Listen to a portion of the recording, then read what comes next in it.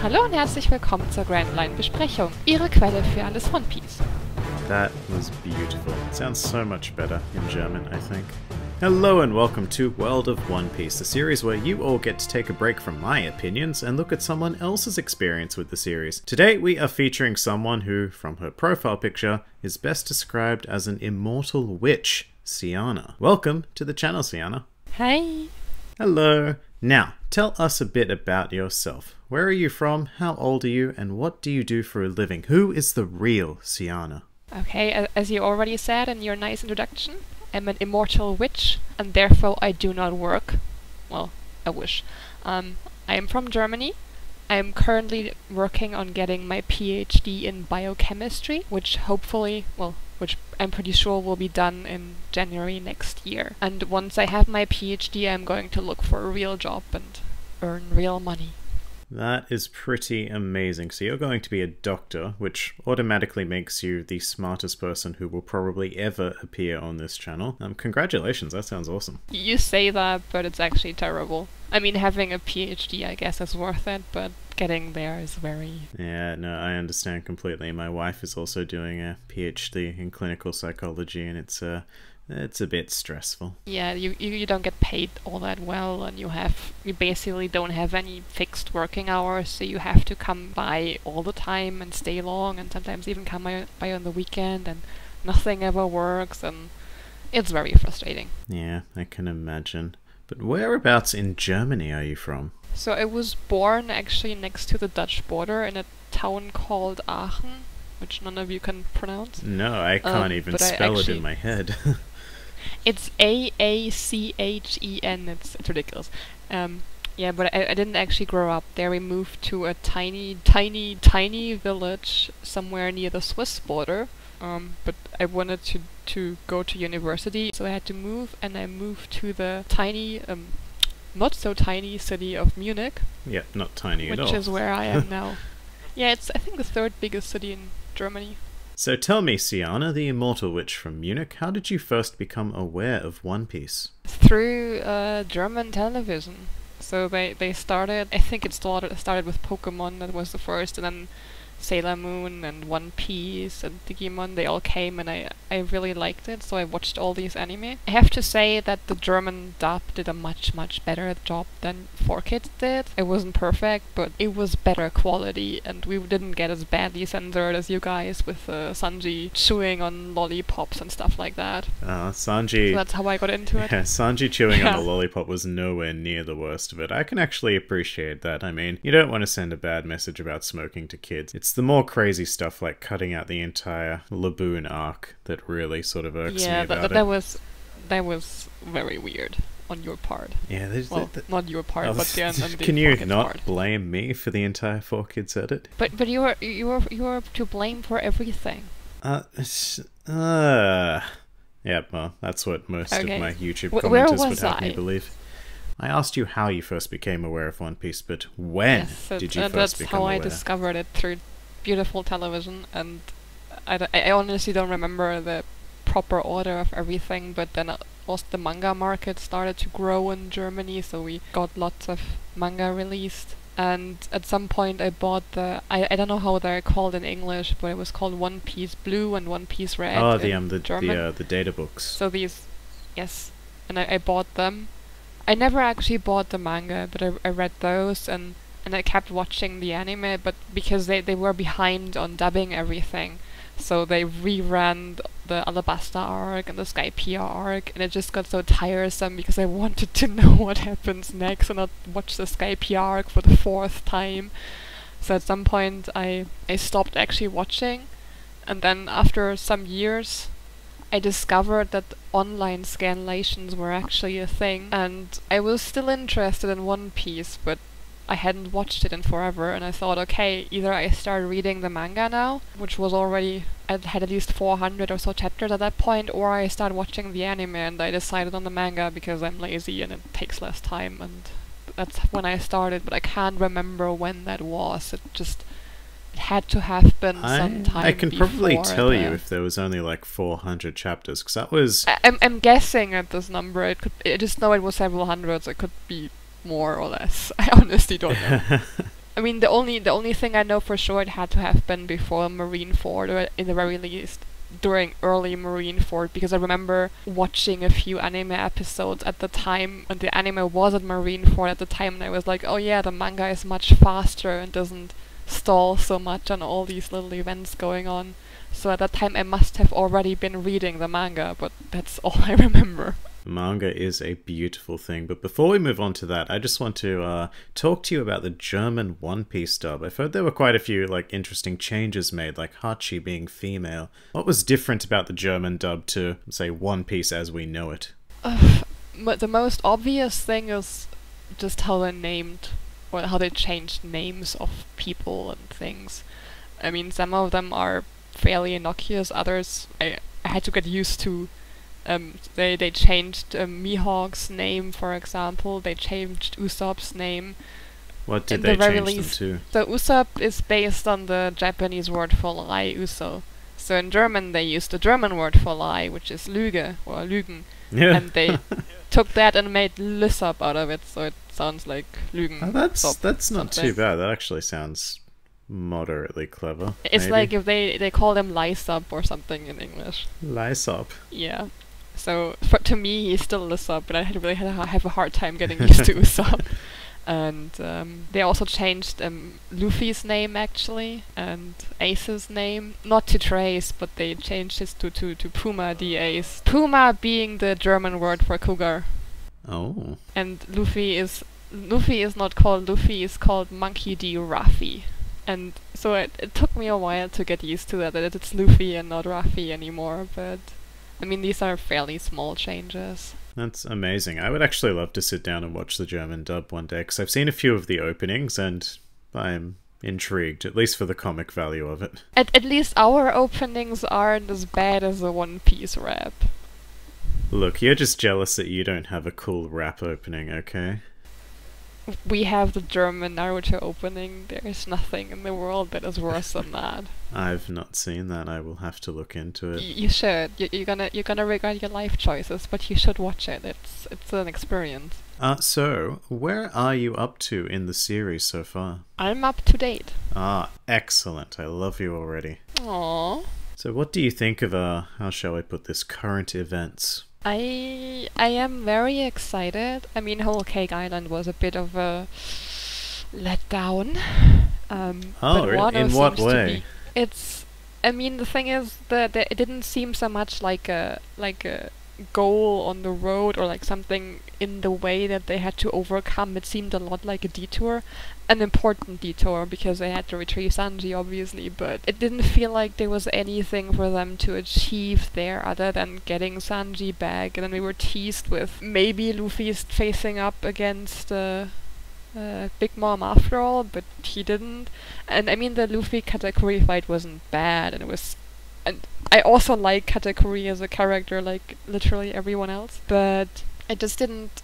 It felt a little bit pointless as a whole, even though they did achieve their goals of getting Sanji back and getting the poneglyph readings and everything. It just felt like it was in the way of them finally getting to Wano. Yeah, I understand completely. I personally quite liked the Whole Cake Island arc, but I understand because as soon as we started the events of Wano and Reverie, it was like, wow, why did we need the last 2 years? We could have jumped straight from Zou to Wano and everything would have been magical. The Reverie arc thingy is actually the reason why I joined your Discord in the first place, because I wanted to talk to people about One Piece, and we don't actually talk about One Piece, but whatever. It's true, it's pretty much the only thing we never talk about on my Discord server. So what I think of the current events, so yes, I'm excited about Wano. I would love to get closure on all the stuff opened at the Reverie. So why was Shanks there? What is the deal with Bonnie? Who is Eam? Everything, but I guess we'll have to wait on that. Well, One Piece wouldn't be One Piece if it just gave you the answers to the questions it posed to you. Yeah, I would be happy if it just stopped posing so many questions. That is so rude. Yeah, that's very rude Anyway, of Oda to do. I am very excited, although I have to say the last chapter was a bit too rushed for my liking, because the pacing was a bit off and stuff. They talked about something and then the next panel was the complete shift in tone, and it was very, very confusing. But I'm still excited. I felt that way as well. Just for anyone listening to this in the future, the most recent chapter is 912. It's the one where Luffy all of a sudden runs into Zoro, and then all of a sudden runs into Hawkins, and it's all very sudden and weird, and not really sort of the usual way that Oda does these things, which is magnificently. Where did Zoro even come from? I mean, last time we saw him, he was slicing a house in half, and then he was somewhere else, and yeah, something. I assume that because of that he's now on the run, and so he just went in a random direction, and Luffy just happened to stumble upon him, and then Hawkins happened to stumble upon them, and I don't know. How convenient. How very convenient, exactly. That's exactly how it felt. I'm still excited. So, speaking of excitement, what is it about One Piece that like really keeps you invested in the series as a whole? That's a good question, and I would say it's the characters. Because, I mean, there are, first of all, a lot of them. But Oda has this talent that even the smallest side characters, or characters that barely have any screen time, seem really interesting and worthwhile watching to see what they do next. But also his core characters are, I mean, not all of the Straw Hats are developed equally well, but especially in the earlier seasons, in earlier arcs, there was a lot of character development going on, and some characters have changed so much, and not just physically, but also from their growth, and it's just very fascinating how well he actually establishes so many characters and plays them off each other. And I mean, I love so many One Piece characters. It's amazing. Yeah, it's pretty crazy just how he manages to make these random side characters so unique as well. Like, they all have their own very individual personalities, which is really difficult to do when you're building an entire world full of people. And make them stand out even after 20 years of characters. And then there's another character who's completely new, but he stands out in one reason or another. Another thing I really like is that Oda, I mean, this isn't always true, but a lot of the stuff that happens, Oda has set up way, way earlier than it actually occurred. I mean, the whole Sanji thing was set up way early.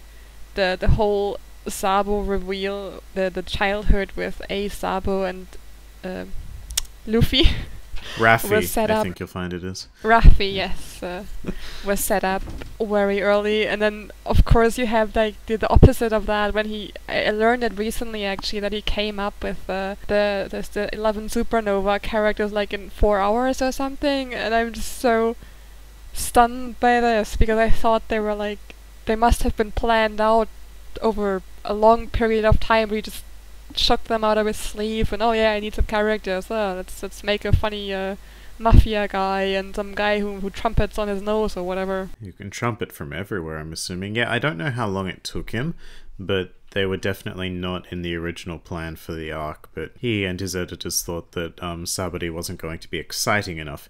So then he just went away, made 9, amazing characters out of nowhere, and they're some of the most intriguing people in the entire series now. Yeah, and some of them seem to be also wrapped up in events, in world events. I mean, see it, Bonnie, and it's so amazing that it all comes together so well, even though not everything is planned out. And it's 21. I mean, today is actually the 21st birthday of One Piece. Yes, happy birthday, One Piece. Yay.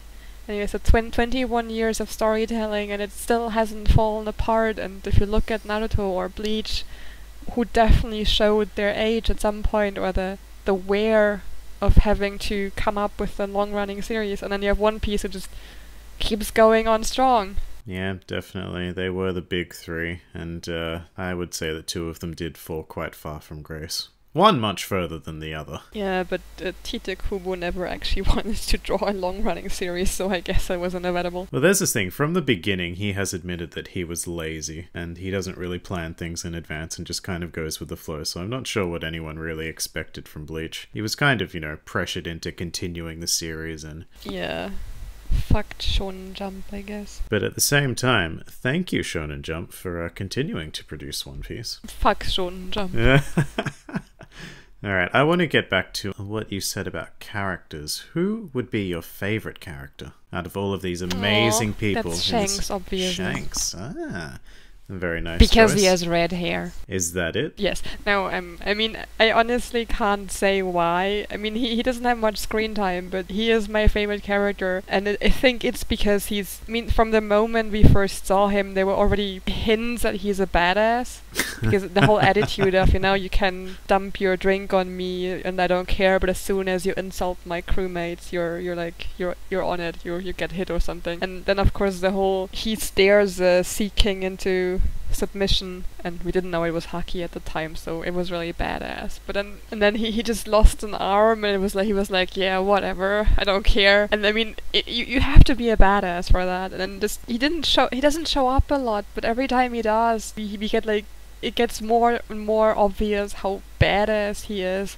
I mean, by the time when Mihawk comes by to visit him to tell him of Luffy's bounty, we already know that Mihawk is a fucking killer swordsman, like who's like really strong, and he just goes to Shanks and they seem to be buddies, and you're like, okay, wow, they're friends, so Shanks must be also really cool. Then he goes to visit Whitebeard and just knocks out half the crew just by being awesome, I guess. And then he just goes and stops a war between a Yonko and the entirety of the Marines. It just keeps happening, and you're like, what the fuck? And like, we don't know anything about him. We don't know, does he have a devil's fruit? Doesn't he? Does he even need one? And then it's not just him. I mean, his crew also seems to be really, really badass. When there was a scene in the Paramount War when Kizaru wanted to shoot at Luffy and Jinbei. Ugh. And then Ben Beckman was just there. Yeah, I don't think so, and points a gun at him, and Kizaru's like, oh no! Oh my, Ben Beckman. Yeah, and so I really, really want to know who is Shanks, like, what's his story, like, how did he become a Yonko? And I mean, we know from Whitebeard, Kaido, and Big Mom that they have territory, but did Shanks ever have territory? And if not, why is he a Yonko? Or why is he a Yonko? What makes him a Yonko? Like, what the hell? We do know that he has territory, because of the cover story where Bartolomeo claimed one of Shanks's islands as Luffy's. Oh, yeah, I don't remember that. But other than that, you're right, we know absolutely nothing about him, which is mind-boggling for a character who was introduced in Chapter 1 21 years ago. Yeah, I think this is the kind of thing I really, really... I mean, generally my favorite characters on One Piece are the ones that are a bit mysterious or we don't know a lot about, but who seem to be really cool, and Shanks is just the king of them all. Very interesting. I can't fault that choice at all. Every time Shanks shows up, the One Piece world just stops. I think I actually screamed when you showed up in chapter, what was it, 907 or something? So when you showed up at the girls' scene, I just like... I started screaming or something, and then of course we never find out what happens, like who are they talking about, and I'm just so why? We will, it'll just be years and years down the line. Yeah, I probably... I don't know. I've forgotten everything by then. I had a very similar reaction to you, though, in regards to Shanks when he showed up during Marineford, because that arc was just awesomeness upon awesomeness. And then the last thing I expected was to just see Shanks rock up and be a badass. And I probably did scream when I read that. And then he just casually stops Akaino's lava fist with his sword like it's nothing, and it's like, why? How? What? How are you so awesome? And then there's his whole history with, you know, the Pirate King, because he was on his ship and possibly went to Raftel, and just there's so much to know about this man. And don't forget, he was a cabin boy alongside Buggy the Clown, the most amazing pirate on all the seas. That's true. That's actually Shanks' biggest claim to fame, is that he was a rookie pirate with Buggy. That's so amazing. Buggy of all people. Oh, Captain Buggy Summer. But moving away from this and going in the complete opposite direction, who do you think would be your least favorite character in the series? Oh god, I think Stelly. It's just the first that comes to mind. Stelly is a safe choice. I quite like that, yeah. But I mean, the thing is that there is it is like quite a few characters, but not so much for them being bad characters, but just because they're assholes or something. So I also quite dislike Akaino, not because he's, again, a bad character, but because he's a bad guy and I just want him to fucking die. The bitch. That's interesting. I I feel the same way about Akainu, but at the same time I love him as a character because of that. I really enjoy his presence in this story, and that it fills me with that kind of Nah, hatred. I just want to kill him. Well, fair enough. Is there any character in the series that you think is just a bad character? Ugh, Foxy? I don't know. Aww. Yeah, I think Poor that is... Foxy. I haven't actually thought so much about it, but I think Oda doesn't really have that many bad character. Okay, some of his... Most of his female characters are very... Bland. Bland, yes, and... I mean, the thing is, they're not bad characters per se. Like Robin, for example, Nami, they had a lot of potential. They were very well developed as characters, and then a time skip happened, and they just, I mean, I still like Robin and Nami, but they're just so dull, and they always wear like these really weird, impractical, but sexy clothes, and I can't see cleavage anymore. I really miss the days where Robin and Nami used to do something. Quite specifically when they used to have proper fights, as you know, Straw Hat crew members do, or every other crew member does except them now. I mean, I get it. I mean, the way they did it in Alabasta or in Enies Lobby, where everyone has their own fight, is maybe a bit too much to ask if you have nine characters to cover, but it's just so sad because especially Robin has so much potential. I mean, her Devil's Fruit is fucking OP, or it would be if it were in the hands of a male character. I mean, just give her armament hockey or something, and she just doesn't. I mean, even if she does something, there's a scene in Dressrosa where she catches Law with her net, like she grows her arms into a net, and that's pretty cool. But then Dofi comes and is about to attack, and she just stares and is like, "Oh no!" And I'm just like, you can, like, I don't know, make a giant hand and try to defend yourself or anything, like, just do something, and he just doesn't, and then I think Cavendish shows up and, 1 second, that's my mother calling. Okay, where was I? So yeah, she just doesn't do anything, and then Cavendish shows up and saves her, or what was it, Bartholomew? Someone shows up and saves her, it doesn't matter, and it's just very frustrating. Which is such a huge shame, because you said her fruit, like, her powers could be so OP. They actually are. When she uses them to, like, fly and create giant limbs, it's amazing. And you just wonder why she's not allowed to, you know, have a proper fight. Because she has boobies. Because she has boobies, and post-time skip Oda has changed his attitude towards women being in combat. Take, like, Rebecca, for example, a character who was a gladiator who never actually really hurt anyone. Oh god, I fucking hate Rebecca. She's actually a bad character. Yeah, I think so too. She's more of a vehicle to make Kuros a good character, rather than a character of her own. There's just so much wrong with her, and then why is she wearing like chainmail bikini and Yeah, I wish women would have a much stronger presence in One Piece. Probably the best female character we've seen in recent years is Big Mom herself. Yeah, because she's too old to have to live up to the whole sexy character thing. But I mean, we've seen a drawing of her when she was younger, and of course she was sexy, so I miss, like, when we had characters like Kureha. Yes, Kureha. She is fantastic. I love Kureha. Yeah, she's great. But even, But, you know... I mean, she's been years ago. Even the standard beautiful female characters, they did used to have proper character about them, like the original Nami story, I mean, like, Robin, Vivi... Nami didn't look so bad. She was actually decently dressed. I mean, okay, the skirts may have been a bit impractical, but I had no qualms with how she was dressed. And then now she's wearing bikinis and she doesn't have a waist anymore. Yeah, and the boobs keep getting bigger and bigger, and her actual involvement in the story keeps getting lesser and lesser. Yeah, it's a shame. It is a shame. So let's move on from that. I'd like to ask you another question. What devil fruit would you most like to have, and why? Existing devil fruit, or can I make one up by myself? You know what? Let's make up a devil fruit. Why not? Go for it. The rainbow banana, obviously. You're gonna have to explain that for anyone who's not a member of the Discord server. I'm actually kidding. I don't want to have the rainbow banana. Oh, but I mean, it was okay, so cool. let's answer it in both parts. Existing devil fruits, oh god, I think probably Law's fruit.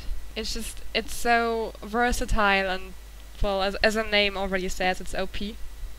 Yep, and given that you're going to become a doctor, suits you very well. Yeah, but I'm not a medicine. I assume it would help you in your experiments as well. Yeah, probably. It's just, I mean, okay, it has the drawback, and it takes a lot of stamina to use, but just the sheer amount of bullshit moves Law can pull is just ridiculous. I mean, the whole shredding Duffy's organs. I mean, of course, Duffy just stitched himself up, so whatever. But just to be able to do that and taking people's hearts, switching their personality. I mean, seriously. Yeah, with like the flick of a finger, you can switch people's bodies. And let's not forget that it does cost you your life, but you can actually make someone immortal. Yeah, I would never do that. But it's a stupidly powerful fruit. Yeah, yeah, I want that. That's fair enough. Okay, so if you had to make up a devil fruit to eat, what would that be? This is actually my first entry. I like to come up with like interesting characters myself, and then usually I give them some sort of power. So that's how I originally came up with that devil fruit. I had to adapt it a little bit for the contest because the way I imagined it was way too OP. Apparently I like OP things. So I made it essentially like a relative to the Kage no Mi, to the shadow Gecko Moria's fruit, yeah. But it has nothing to do with it other than it's based on shadows, and essentially allows you to travel through shadows. So basically you jump into your own shadow, so to speak, and then can step out of someone else's shadow and stab them in the back or something. It's a very sneaky power. Very sneaky power. Surely you don't have to stab someone in the back. You can just travel by shadow. But where is the fun in not stabbing people in the back? Like, so with that devil fruit, you go into your own shadow. Do you sort of like Blueno's devil fruit? Do you go into like a shadow dimension, like he goes into a door dimension, or do you just like instantly reappear out of someone else's shadow? So it's actually both in a way. So the way I imagine is, because I like OP things, is that you essentially step into this sort of in-between space, and once you're in there, time stops in the real world. Whoa. So you could theoretically just hang out there forever and just chill or whatever. I mean, it doesn't really change much because once you're there, you can't affect anything, and in the real world, you just... I mean, the most useful appliance would be you just change your position. So you step into your shadow, and then take out your knife, step out of your shadow, and stab someone with it. So that would be the application. So yeah, essentially you can stop time, but it does require a shadow. Is there like a limit on how big a shadow or how dark it would need to be for you to appear in it, or could you... No, I mean, as I said, in an original way that it didn't actually need a shadow. You could just... the mechanic is a bit different in how I originally envisioned it, but for the sake of having an actual balanced power. So it has to be the shadow of a living thing. So yeah, you could theoretically step into the shadow of your cat, but not in the shadow of a, I don't know, mouse or something. That would be too small. And I think in the description I even mentioned that if the shadow is too small, you might get constipation or something. So it's just, I just wanted to imply that you can't just squeeze through every shadow, because it might give you some problems. The bigger you are, obviously. So Kaido, I think, wouldn't even fit through a cat's shadow, or would have difficulty squeezing through the shadow of a normal person. It's probably one of the most true statements I've heard all day. Kaido would not be able to fit through a cat. Where is the lie? Moving on from amazing devil fruit powers, if you were to choose an island in the Grand Line to visit, which one would it be and why? I would want to hang out on whatever island Shanks currently is. But if we were to choose one that, we actually know about, and not a character like, Oh god. I mean, I would like Whole Cake Island, because everything is made from candy or cake, but I do not want to give my life energy, life years, whatever, to Big Mom, so probably not. Although I am immortal, so I guess I would be fine. Allegedly, but yes. Other than that... I'm not really keen on living in the desert, but I think Alabasta would be nice to live in, just because the people, like the king and the princess, are pretty nice. And I don't know, I have never thought about this.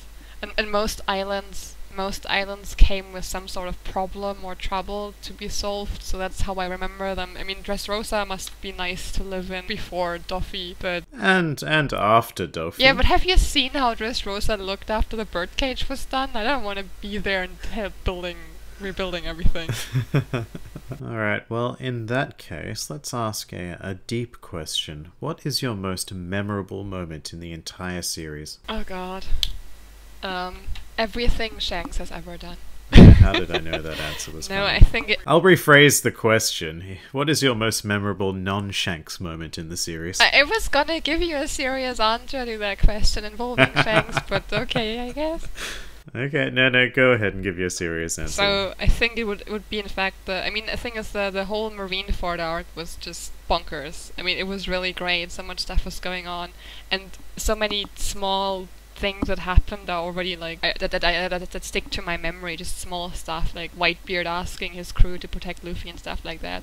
But the one moment that really stood out, well actually it's two moments. One of course is when Ace gets fisted, but I don't like to remember that moment, so and the other is of course when you think like Kobe's gonna bite it, and then Shanks just shows up, and then everything that happens after. So he's like, yeah, stop the war, and then Goku is like, yeah, okay, and you're just like, what the hell? He's like one guy with a sword, and we don't know anything what he can do, and he just snaps his fingers and the war is over. Yeah, you say it so casually, but that's kind of how it happened. Shanks was like, if anyone else wants to fight, I'm here. And Sengoku's like, nope. Blackbeard's like, nuh-uh. I kind of wish Blackbeard had taken him up on it and had gotten his ass kicked or something. As Blackbeard said, he wasn't prepared to fight Shanks, just... You can never be prepared to fight Shanks. Pretty ominous warning for the future. I mean, the two of them have faced off already, so I guess Blackbeard would know. There's also, I want to know how, like, when did this happen with the scars? Like, how much longer will I have to wait to finally learn everything I want to know about Shanks? I'd say another 21 years. Ugh. Very good. But in the meantime, it is time for some One Piece trivia. Don't sound so excited. I'm so excited. So, I have 6 questions for you. 3 of them are easy, 2 of them are medium, 1 of them is hard. The easy questions are worth 1 point, medium 2, and the hard is worth 3. Are you prepared to take the One Piece trivia challenge? I'm gonna fail. Yes, fantastic. Let's do it. What is the name of Nico Robin's home island? Ohara. That is correct. See, this isn't so bad. This is the easy question. I would be sad if I didn't know that. Yes. Ah, shit. This question's probably far too easy given what we just spoke about. Who gave Shanks the scar on his eye? I think it was Whitebeard. No, it's Blackbeard, of course. Well, technically he wasn't Blackbeard then. He was still using his actual name, which is Marshall D. Teach. That is 100% correct. Well done. Which member of the worst generation was a marine before becoming a pirate? So I call him X-Drake, but apparently he's pronounced Diaz something Drake. I don't get this, so I call him X-Drake, whatever. Yeah, I also call him X-Drake because it sounds cool, and that is correct. So that's a very good start. You got all of the easy questions right. We're moving to the medium section now. And the first one is, in what area of the world did the Straw Hats first meet Brook? So it was a fluorine triangle thingy? Is that what you mean? That is correct. Well done. Yes. Yoo-hoo! You gotta tell me how bad the droid fared in these questions later. I can. I actually asked him different questions to Yeah, you. but I still wanna know if I beat his points. I'll let you know when we're done. How many siblings does Princess Shirahoshi have? 3. 3 is correct. You've gotten both of the medium questions right, and now we are going to the one final hard question. At least 7. Is that your answer before I ask the question? Right, you're counting your points. Yes, at least 7. Very good. But your hard question is, following Buggy's defeat by Luffy, who briefly assumed the role of captain of the former Buggy pirates? Oh god, it was either the lion guy or the cabbage guy. I think it was Kabachi. Kabaji, the acrobat. I have no idea, it's 50-50 at this point. It probably was a lion or something. No, I think it was the how do you even say it in English? Juggler? Kabachi guy? The one on the tiny Kabaji. tiny tricycle thingy. Yeah, Kabaji. Yes, that's for my final answer. Oh, you were so close. The actual answer is Richie the lion. I knew it. Yeah, but I wouldn't have remembered the lion's name anyway. That's okay, you could have just said the lion and I would have given it to you because I'm a nice guy. Yeah, okay, fair enough. So you got 7 out of 10. Well done, and I'll inform you that Droid only scored 5 out of 10. Fail. Yeah, I don't know if he's good enough to be a Yonko with only 5 out of 10. Yeah, I don't know. If we applied that criteria to all of the Yonko, it would probably be pretty bad. You probably run out of Yonkos fairly fast. So, I would like to ask you one final question, and that is, what is the One Piece? It's me, obviously, because I'm the greatest treasure in the world. You are the One Piece. Wow, this is breaking news. I've never really considered, like, I never really thought of it that hard about what the One Piece could possibly be, because the One Piece isn't really the point of the story. It's the MacGuffin, if you want. It's there to get the ball rolling, but it doesn't really matter what it is. Like, it could just be like an empty treasure chest. Chest is a word. Empty treasure chest with I don't know, like a note pinned to it. You made it, hooray, or something, and it wouldn't change the story all that much. I mean, Luffy doesn't want to find the One Piece because he's in the treasure. He wants to find it to become the Pirate King. So it's not even actually about the One Piece. Like, it's completely irrelevant, if you will. Monkey D. Raffi could not have said that better himself. So yeah, that's why my answer is I am the One Piece, because I'm the greatest treasure in the world. And you brought it back around to that. Well, thank you very much for sharing your perspective on the series, Siana. It was a pleasure to have you on and not just be talking to myself for a change. You're welcome. You can direct your payment to the fund. And if you'd like to be featured on the next World of One Piece, then all you need to do is become a Grand Line Review patron. Upon becoming a patron of any tier, your name automatically goes into the draw to become my next guest. And very, very importantly, your name then stays in the draw for all subsequent episodes throughout your tenure as a patron. With that said, I'd like to thank Siana once more for being an amazing guest, and I look forward to interviewing our next lucky individual soon. Das war der GrandLine-Rückblick und ich sehe euch beim nächsten Mal.